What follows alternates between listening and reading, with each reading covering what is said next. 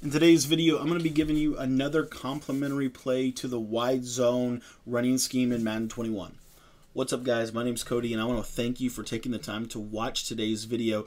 Now, today what we've been talking a little bit about, and really for the last couple of days, we've been talking about this running concept that I really like, and that's the wide zone. So if you've never seen the wide zone before, I'll just show you what it is. But basically what it is it's a run that it kind of seems like stretch, but the blocking is slightly different than stretch. In fact, vastly different than stretch. And even though it looks like stretch, it's actually very, very different in the way that it functions. And in my opinion, it's 1,000 times more effective than stretch, especially in Madden 21. Now, this is a running play that Terrell Davis made famous when he was at the Denver Broncos. I'm sure there's other players that ran it, but he's the one that I've studied the most with this. And Kyle Shanahan has kind of brought it back to life in the NFL with the San Francisco 49ers. Now, this running play can be found in the Los Angeles Rams playbook. Now, if you've never met me before, I do want to introduce myself. My name's Cody, and basically what I do here at YouTube is I post 4 videos every single day that are designed to give you some type of tactical tip, concept, strategy, basically just food to chew on, something to think about as you play the game. And so if you're interested in getting those free tips and those strategies, I'd encourage you to click that subscribe button so that you can know whenever we post a new video, which is every single day, and oftentimes we post multiple videos per day. Now, before I go any further, I do want to let you know that we have started up a PlayStation 4 online franchise, and if you would like to join the online franchise, our fantasy draft for that is tomorrow night. So if you want to join that, all you have to do is just text me. I can give you more information. My number is at the top left corner of the screen. It's also in the description, and I'll just give it to you real quick. It's 812-216-3644. All right, so let's jump into this. So you see the wide zone, and you just see how effective it is, right? Wide zone is a yard gainer. It's a play that's going to consistently earn you yardage. And in fact, it's one of the most difficult plays that I've used in Madden 21 from a shooting gaps perspective, meaning it's darn near impossible for your opponent to correctly shoot the gap on this run because of what the center does with his block, the way that he kind of protects the interior of the gap shoot. Now, what I want to do right now, and what that means is for your opponent to be able to stop this run effectively, he's going to basically have to blitz his safeties or run cover 4 or do some things like that. And so I wanted to show you a couple of running plays, and it's basically just the zone running series. So that are these two motions: motion halfback zone weak, and then we're also going to cover inside zone weak. All right, so we're just going to come out in the wide zone, but we'll show you how these differ. Okay, so first and foremost, wide zone, right? You're going to basically either run it all the way outside to the right, or you're going to cut it upfield, put that foot in the ground. So you can take 3 steps, cut it upfield, or you're going to take 3 steps and continue it out and around. And basically that's dependent on what your or what that defensive end or outside linebacker is doing, whether he's able to hold outside contain or not. If he's not able to hold out, so like right here he gets that double team, that's an example of something that I would then shoot it to the outside. So with inside zone, it's a little bit different, right? You're running inside, and you're basically, what's going to happen is those safeties are going to shoot to the outside. And what your decision point is do I keep running left, or do I cut it right up the middle of the field in the hole as that linebacker is going to be shooting through? So with inside zone weak, you can flip it, you can run it to the right, to the left, it doesn't really matter. And as you can see here, now the one thing you have to be mindful of with the zone is, as a general rule, they are going to be able to shoot this run. This run's not shoot proof, right? Wide zone is shoot proof. 26 duo is almost shoot proof. Inside zone is not necessarily shoot proof. And even the motion halfback zone, I actually really like the motion running plays. If you want to really, kind of leverage these are actually they get very, very, very good blocking, in my opinion, this year, better than they ever have. But basically, you can run either of these motion runs. You're going to go ahead and just basically put this wide receiver in this auto motion, and it's essentially the same concept. It's just bringing the wide receiver over. But because it's an auto motion running play, in my opinion, it gets just a little bit better initial blocking to kind of keep them from shooting the gap. By bringing that wide receiver in to compression like that, it's going to help a little bit with the gap shooting. And so that's why you'll see, like, when I'm running wide zone, oftentimes I'll motion the wide receiver just to kind of keep a consistent look, and then you can snap it kind of right in this point right here.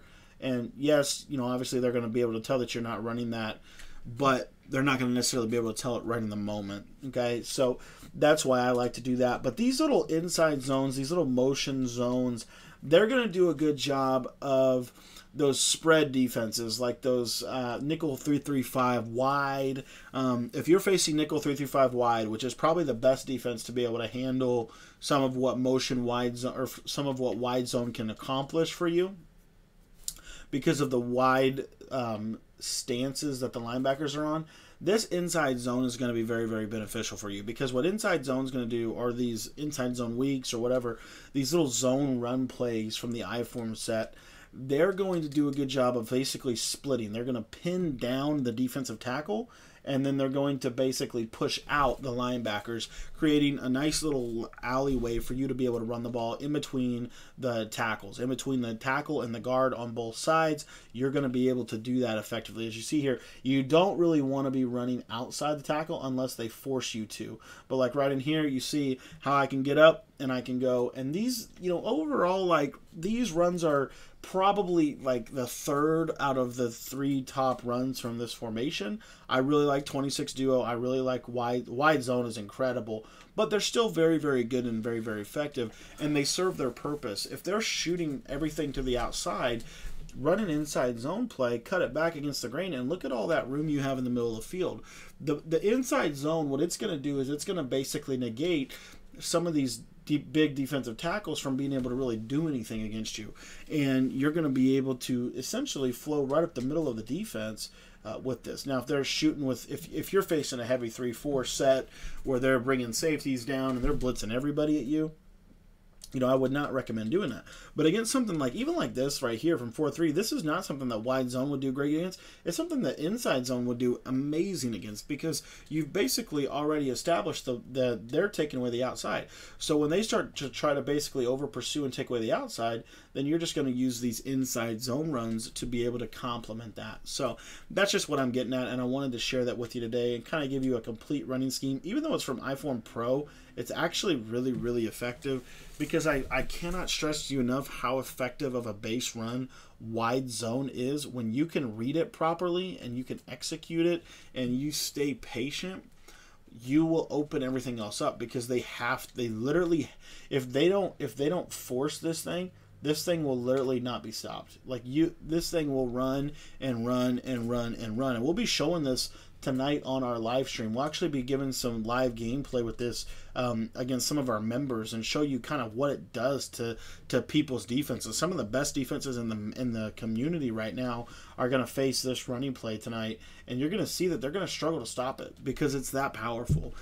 Especially when you understand how to read it, it makes it so much easier for you to execute it. It makes it so much easier when you understand the cuts, when you understand, like, for example, right here, this is 3-4 odd. The linebackers are in the middle of the field, so I'm going to try to run wide zone. And you see here, we're able to get outside, and we're able to get a good 6 to 7, 8 yards.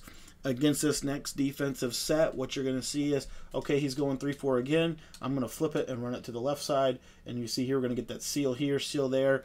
He actually ends up making the tackle, but we're still able to get positive yardage, still able to get a couple yards. Again, the 3-4 set. Now we're going to try to go inside zone, and what you're going to see is inside zone is not as wide open as wide zone from those compression defenses. When they're compressing everything in the middle of the field, it's not going to be. But then you face something like this, which is like a nickel. I think this is nickel 2-4-5.